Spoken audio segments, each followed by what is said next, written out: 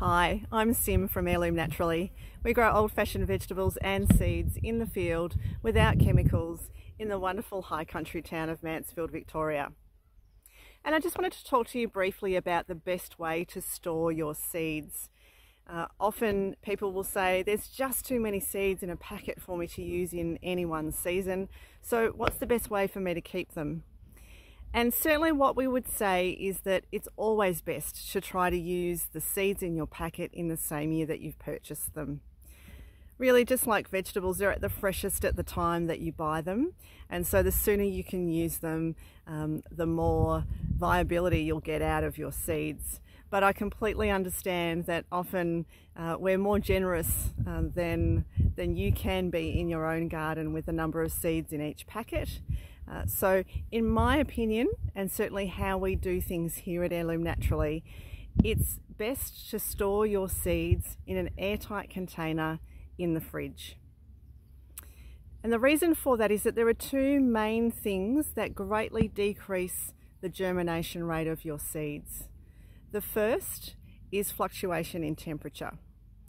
So if we're tempted to put them into a shed or an outbuilding of some sort, which I can completely understand, I've done that in the past myself, it can go from extremes in terms of temperatures within that building, from the high heats, so think about a 35-degree day inside that shed. It's probably going to be closer to 40-50 degrees Celsius inside that shed. Right through to the middle of winter when it's freezing cold, it's going to be pretty chilly. And so when your seeds are exposed to extremes of temperatures, that will greatly degrade them and of course decrease their germination rate. The second thing, and the reason why we suggest to keep them in an airtight container in the fridge, is moisture. And so if you think about a seed, what they need in order to start their germination process is water.